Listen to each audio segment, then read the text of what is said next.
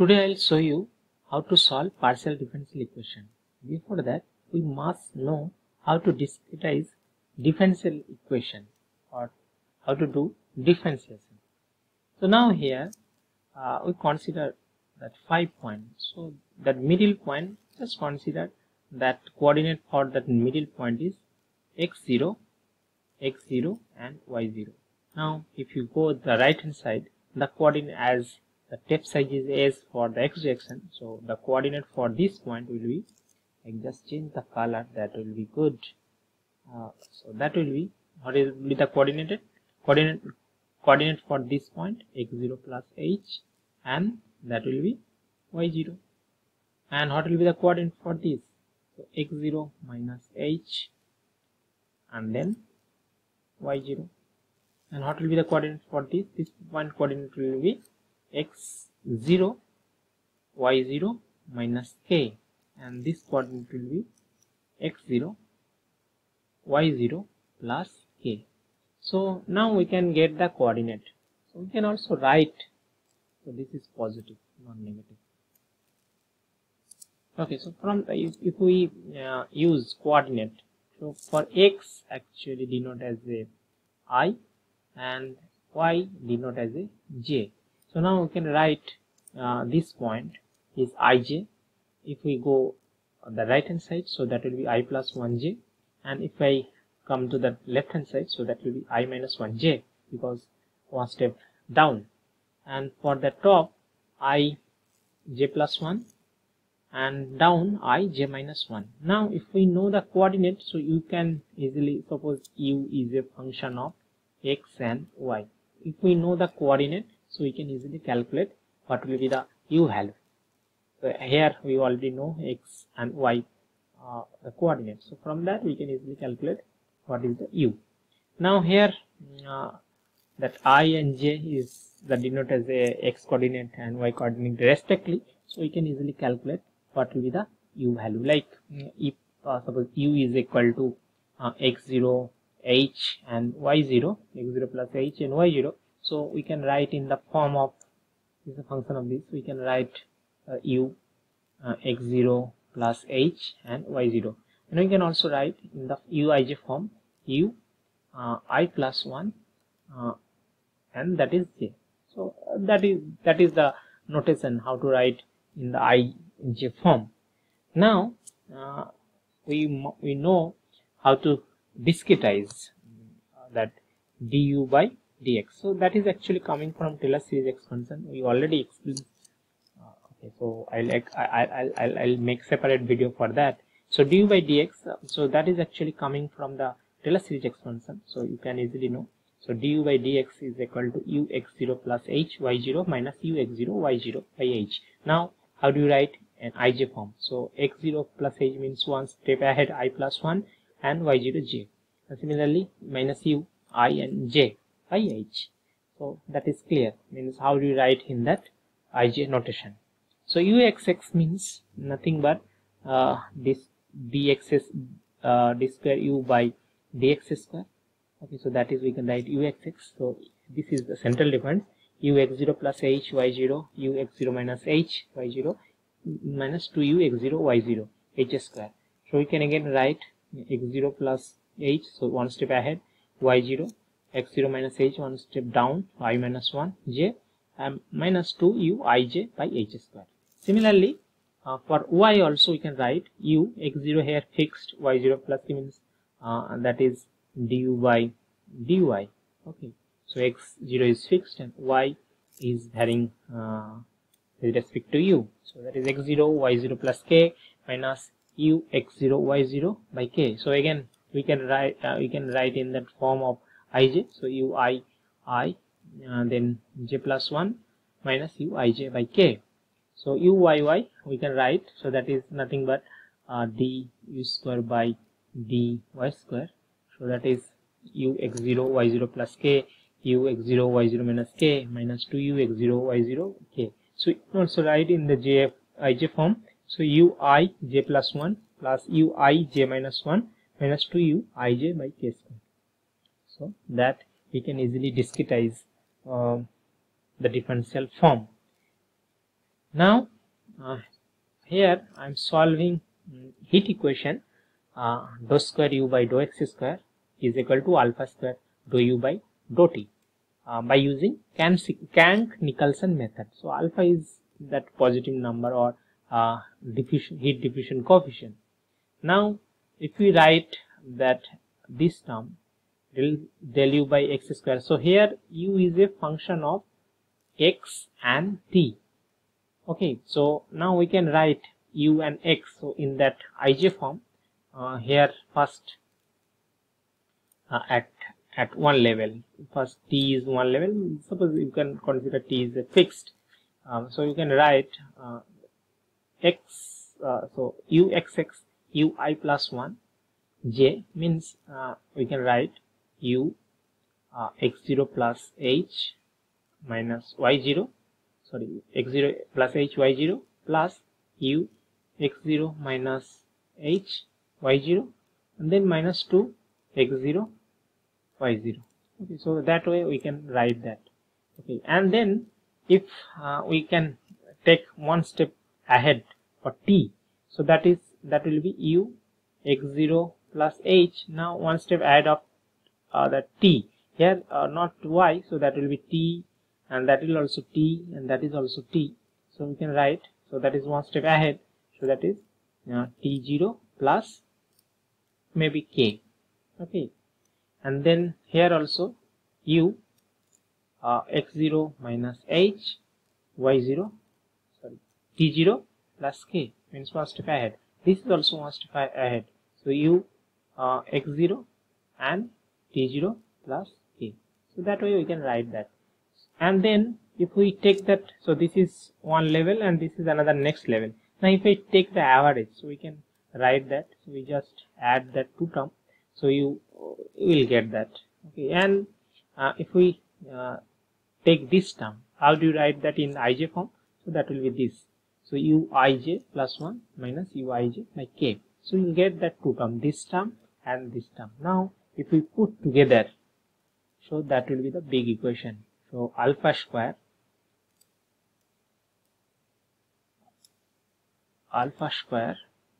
actually that alpha should not be like here, or you can put alpha square here.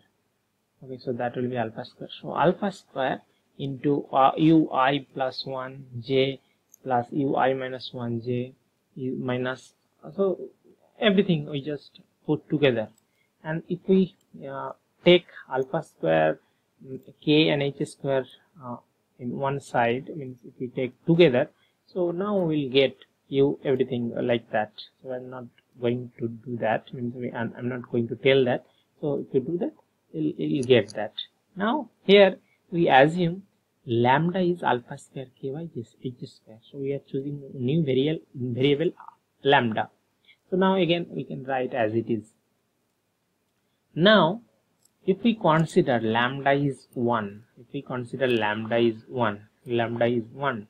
Now if that is 1, so we can multiply 2 in that side. Okay, so that side. Now if we open up everything, so this term and this term will be cancelled out, and this term and this term if we take this side, so that will be if this term if we take that right hand side, so that will give 4u I j plus 1. So ultimately we will get that equation. Okay, 4u I j plus 1 is equal to this. Okay, ultimately if we take that, if we take u, if we want to calculate u I j plus 1, so that will be u I plus 1 j plus u I minus 1 j plus u I plus 1 j plus 1 and plus u I minus 1 and j plus 1. Means if you take,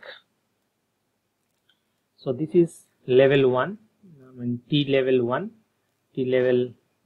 suppose t level is equal to t0 and t is equal to t0 plus 1. So if you want to calculate this point, so for that we need this point, this point, this point and this point. Means if we want to calculate this point, so we need that for another point. So if we write in that coordinate system, so this is like a x0, that t0 plus k, and this is x0 plus h, and then t0 plus k, like that.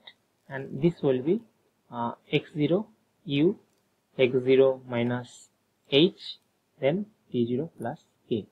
And then if we write in the coordinate form, u, x0 minus h, and t0, so that is first level, and then u, x0 plus h, and then t0. So this is coordinate system. So means if we want to calculate this point, we need this point, this point, this point, and this point. So remember that formula, that is important for the Crank-Nicholson method. Now we are going to solve one problem, exercise problem. Okay. Okay, so this is all this coordinate form. Now we are going to solve this problem using Crank-Nicholson method. Solve uxx is equal to 16 ut, 0 less than x less than 1, t greater than 0, and given boundary condition ux 0 is equal to 0, u0 t is 0, u1 t 100 t. Now compute u for one step in t direction, taking h is equal to 1 by 4. Now here, okay, 1 by 4. So we already know this discretization, and this is the coordinate system. So we know that, and using that we can solve this. Now here alpha square is given 1 by 16, and h is given 1 by h, and we know lambda is equal to alpha square k by h square, and we for getting that equation, so this equation we consider lambda is equal to 1. So if we consider lambda is equal to 1, so from that we can easily calculate k. Okay, so what will be the time step for k? Time step, so that is time step k is equal to 1, and x coordinates step, okay, so h is equal to 1 by 4. Okay, now here if you see the problem, the x is varying from 0 to x, so 0 to 1, so x varying from so 0 to 1, so 0 less than x less than 1. Okay, so this is 0 and this is 1. Okay, and at t is equal to 0 level, okay, so suppose this is t is equal to 0 level, and then we have to solve what will be the value t is equal to 1. Now x is equal, h is step size is equal to 1.4. Now you can divide that x coordinate. Okay, so that will be so this is h is equal to 1 by 4, like 1 by 4, 1 by 4, 1 by 4, like that. So we can divide that 5 points. So here so x0, x1, we can get that, like what will be the n will be that 1 minus 0 by 1 by h. Okay, so 1 by 4, so that will be 4. Okay, so 4 number of data point we need. Okay, so this is one h, then another h, another h. Okay, so this is one h, that is h 1 by 4. Again this is 2 by 4, this is 3 by 4. Okay, and this is 4 by 4. Okay, so now we have that 5 data points, and this is for t is equal to 0 level and t is equal to t1 level. Okay, so this is the coordinate system. Now here, so how do you get how many coordinates are there? So h is equal to 1.4 and x0 is 0, so x1 will be 0 plus 1 by 4, so that is 0.25. so u is equal to 0, 0 and 0 to 5, 0, as that is t0 level. T0 is equal to 0, and next x2 will be x1 plus h, so that will be 0.5, x3 will be 0.75, x4 will be 1.0. so here all this point. Now so this is t equal to 0, and this t is equal to 0 plus 1, maybe t is equal to 1, so this is u01, u0.25, u0.51. so these are the point, right? Now we have to choose, we have to put the boundary condition. Now here this is the boundary condition, so when x is equal to 0, that is 0. Now here x is 0 means, so this is 0. Okay, and x is equal to 0 and any t, So x is equal to 0 and any t, so that is x is equal to 0 and any t, so that is 0. So this boundary condition and this boundary condition. Another thing is x is equal to 0 means x, any x and 0, so means this is 0, this is 0, this is 0 and this is 0. So this is your first boundary condition and this is the second boundary condition. Okay, so this one. And another is u1 t is equal to 100 t. So now u11, so that is given. So this is given, this is given, this is given, this is given, this is given, this is given, this is given, this 3 is not given at all. So we need to find out this one, and this one. So this is the coordinate system and we already know what are the values. Okay, now we already know the equation. So if we want to calculate this point, so we need this point, this point, this point and this point. And this, and this by 4. So now what is the value for this point is 0, this point is 0 and this point is 0 and u2, that is we don't know. So we have to calculate that 3 points. So we are just taking as a u1, u2 and u3. So u2 is this point. So u2, so we get one equation, u1 is equal to u2 by 4. Now this is also unknown. So next we are calculating this u2 point. So we are calculating this point. So again using this equation, so we can calculate that. Okay, so that is wrong, I think. That will be 1. Okay, so from that we can easily calculate. So 0, that is also 0, 0 plus 0. Now u1 plus u3. So u2 will be u1 plus u3 by 4. Okay, so that is second equation. Now this is u3 is unknown. So again we can calculate this one. So that will be again, so 0 and this is also 0. So 0 plus 0. Then u2 plus this one 100. So now u3 will be u2 plus 100 by 4. So now we are getting 3 equations.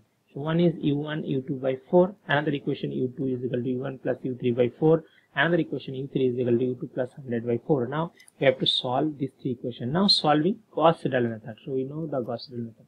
So assume the initial iteration u1 u2 u3 is equal to 0. Now first iteration, if you put u2 is 0, so u1 is 0, u2 is 0, right? If we put u1 and u3 is 0 0, so that is 0. So that we are taking that assumption value. Now u3 will be, u2 is 0 and then 100, so u3 will be 25. Now iteration 2. So again if we put u2 is equal to 0 by 4 0 and u3 we know the value. So u1 is 0 and this is u3 by 4, so that is 6.25. And then again u2 will know, so u3 is equal to u2 plus 100 by 4, so 6.25 plus 100 by 4, so that will get 26.565. Similarly if we do that iteration 3 and iteration 4, so we will get some value. Now you have to do like that iteration 5 and 6 when that two consecutive value, two consecutive u1 and another u1. Okay, so suppose iteration number 6 and iteration number 7. So two consecutive iteration that if the value u1 is same, so then we can stop the iteration. Okay, similarly we can easily calculate u1, u2, u3 like that by using Gauss-Seidel method and we will solve the equation. Okay, so now our unknown is, so u1, u2, u3. So by using Gauss-Seidel method we can solve this problem. So this is the method for Crank-Nicholson method. So we can easily solve we can easily solve all this point by using Crank-Nicholson method. That's it.